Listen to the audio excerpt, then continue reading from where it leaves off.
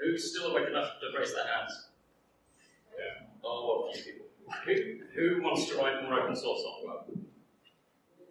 Who actually gets to open source the stuff they write? You lucky.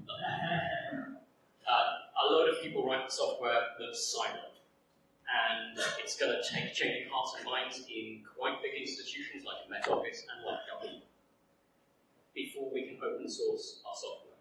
That doesn't mean that people who have to write siloed software shouldn't get credit for it.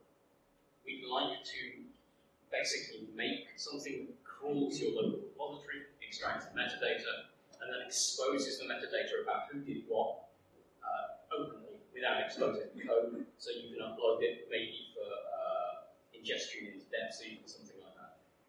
So we need to create a GitHub repo with lots of different people on it, something we can crawl, a tool. But actually, I think what we'll mostly spend time doing is arguing about which metadata we should expose to how you do the metrics. So if you want to argue about metrics for ages, and then